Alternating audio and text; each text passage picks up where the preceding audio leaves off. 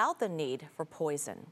Well, Brian, you know it's hot in Alaska when even the moose are seeking relief. Check this out. This was the scene on Henry Krull's front lawn Look at that. south of Anchorage this morning. A mama moose relaxing on the grass as her calf plays in the lawn sprinkler, just like kids do in the summer.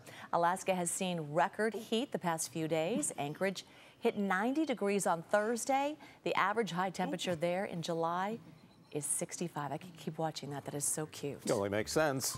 You know, giving in a little run in the sprinkler. Absolutely.